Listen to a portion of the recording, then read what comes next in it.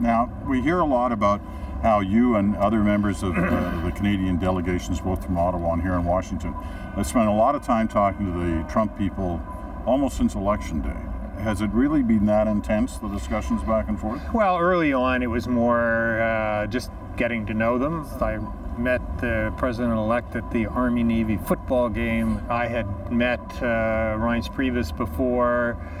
We had some relationships, but it was really trying to just introduce ourselves and get to know them and have them get to know us. In the last little while, it's become a little bit more intense. You know, obviously we're talking not just about issues, but more importantly, really trying to impress on them the importance of Canada to U.S. security and U.S. prosperity. And I don't think a lot of them know as much about Canada as we'd like them to know. Why do you think that is? Well, I think, you know, they take us for granted. I mean, they like us. I have had nothing but warmth and openness. But in terms of the substantive knowledge about the relationship between Canada and the United States, I don't find that a lot of them do. Those who are in business that have either business partners in Canada or like Wilbur Ross, who's had some investments in Canada, they have that slice of knowledge, but they don't understand the breadth and the depth of it. And frankly, that's not their fault, that's ours. He's the Secretary of the Treasury, so or could be, if he's confirmed, but or Commerce, sorry. Yeah. And a key person, especially on the trade front. Is it also partly because they're not particularly concerned?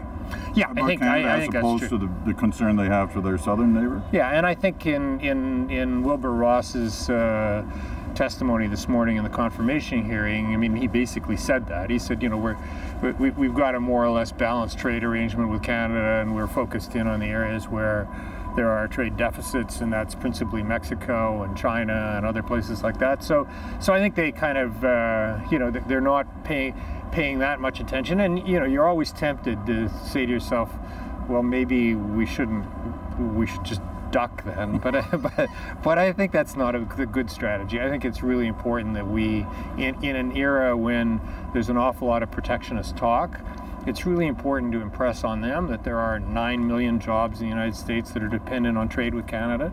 And I don't think very many of them know that, and I think it's really important we impress them. Are we past we're going to rip NAFTA up? I think that they are still going to want to make changes to NAFTA. And I think I think, as I said right after the election, we're prepared to talk about any changes to NAFTA that will strengthen it for both our countries, and I'm sure the Mexicans feel the same way. But it'll be interesting. Are we looking at a long period of, I mean, we all remember how long it took to get NAFTA. Yeah.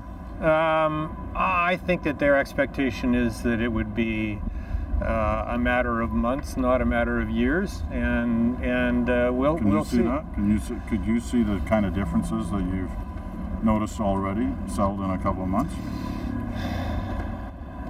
I think it's going to be important for us to, whatever changes are going to be made, whatever the strengthening of the relationship is going to be, we need to do it as quickly as possible, because I think it's important for the business community and frankly for Canadians and Americans to understand that this is a really strong relationship and a stable relationship, and there's a good investment climate. So I mean, I think it's important for us to take any of the uncertainty that might be. There's always uncertainty when there's a change.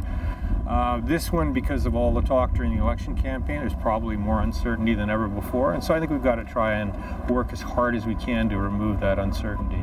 All right, Ambassador. Good luck on that, and all right. Have fun on Friday. Yeah, well, good to see you. Yeah. Take care.